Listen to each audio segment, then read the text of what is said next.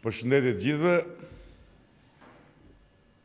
E para, bazuar në të dhënat tona operative, Rilindja ka fituar mbi Rrënimin.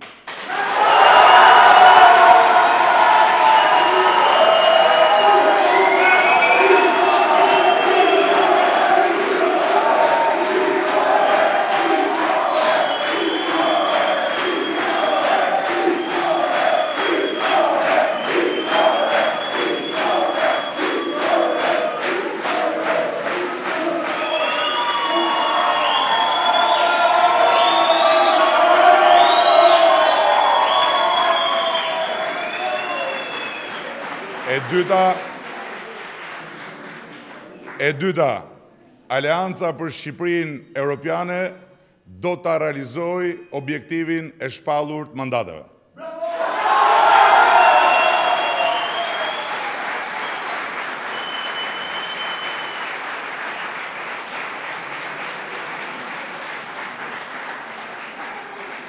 E treta, komisionerët dhe KQZ-ja kanë përpara ligjin elektoral, që përcakton qartësisht modalitetet se si duhet veprohet kur mbërrihet limiti kohor ora 7 dhe kur ka ende zgjedhës që presin. Vetëm zgjedhësit që presin kanë drejtën e votimit.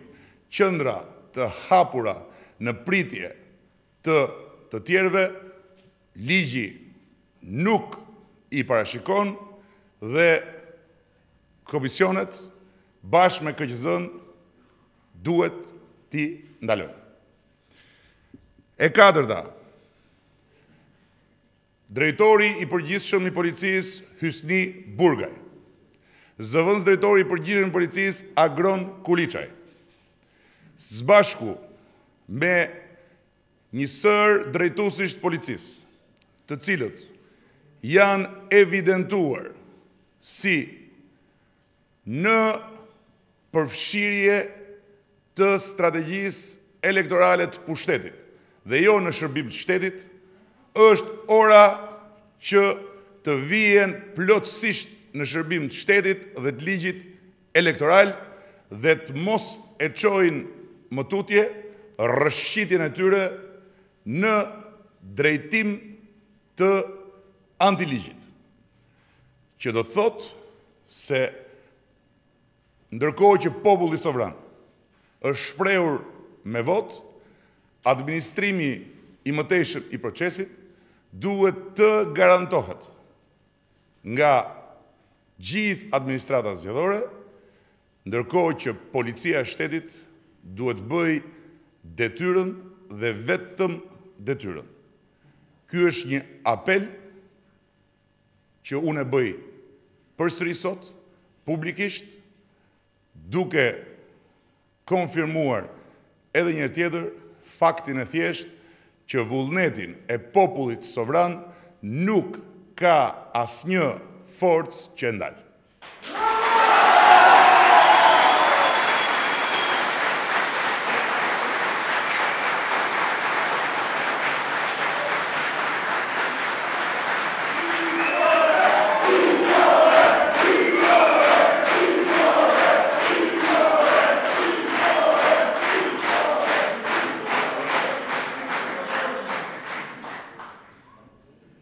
Nga ana tjetër, u bëj apel të gjithë atyre që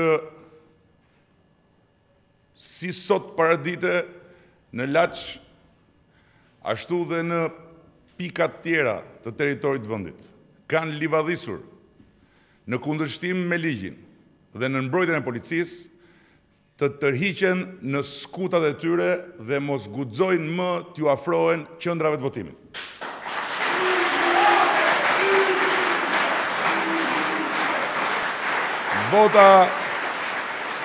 Vota e popullit sovran është në kuti. vendimi i popullit sovran për t'i hapur rrugë Rilindjes është në kuti. Dhe e drejta e popullit sovran është që kutit e votimit, si pas të gjitha procedurave ligjore, të shkojnë në rrugën e përcaktuar në qendrat e numërimit, të patrazuara nga askush dhe të mbrojtura nga forcat që përcakton vetë ligji. Nga njëra anë administruesit e zgjedhjeve, nga ana tjetër policia e shtetit. Zoti Burgaj, është ora që ju të bëni drejtorin e përgjithshëm të policisë së këtij shteti. Nga ky moment, Sali Berisha është vetëm kryeministër në detyrë që duhet përgatisi tranzicionin drejt qeverisë së re të Republikës Shqipërisë, qeverisë së Aleancës Shqipërisë Europiane.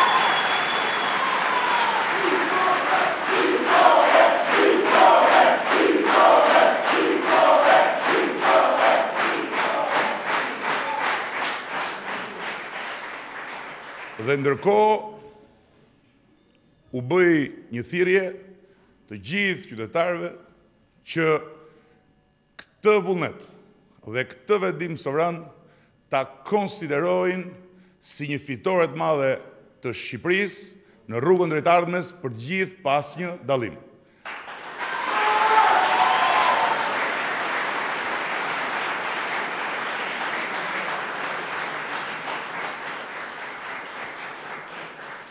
Dhe të gjithë të kontribojnë me qetësinë dhe mbështetjen morale të këtij procesi përmes qetësisë që ky proces të shkojë deri në fund. Sepse ka fituar Partia Socialiste dhe Aleanca për Shqipërinë Europiane, por duhet fitojë dhe Shqipëria me zgjedhje që nuk mund të cënohen dhe nuk mund të njollosen më tutje.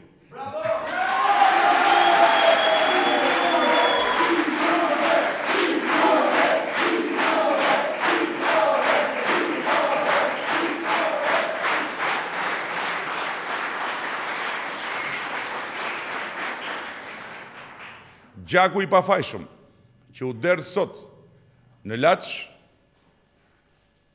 është një këmban alarmi për të gjitha uniformat blu që sot janë në detyrë dhe që duhet të qëndrojnë në detyrë për ta mbështetur dhe garantuar këtë proces deri në minutën e fundit, kur vota e fundit tjetë numëruar, mu ashtu siç e ka adresuar vullneti i popullit sovran.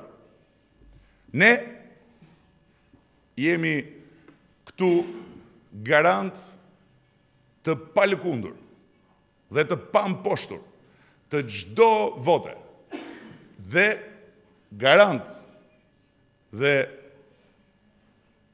me vendosmërinë më të madhe sigurojmë të gjitha subjektet opozitare brenda dhe jashtë koalicionit ton se ne nuk do të lejojmë të preket as edhe një vot shqiptari e shqiptareje që sot është hedhur për ta çuar Shqipërinë në adresën e përcaktuar nga fati i saj, Bashkimi Evropian.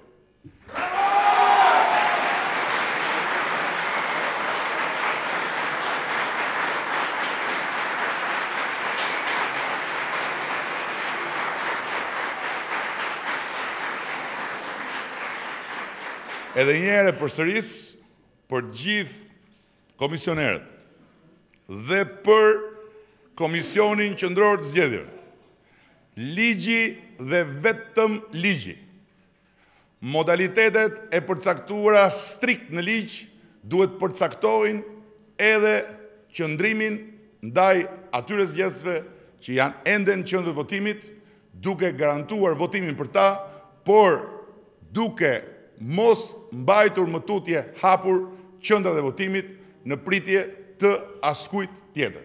Ata që janë aktualisht në qendrat e votimit kanë të drejtën e votimit, komisionet duhet ta garantojnë këtë dhe qendrat e votimit më pas duhet mbyllen, kutit duhet shkojnë në qendrat e numërimit, numërimi duhet bëhet me transparencën dhe me korrektesën maksimale dhe vula e fitores së popullit shqiptar në këtë proces, bashkë me vulën e fitores së rilindjes mbi rrënimin, duhet jetë e plot, e pastër, e fortë dhe pas një ekuivok. Faleminderit.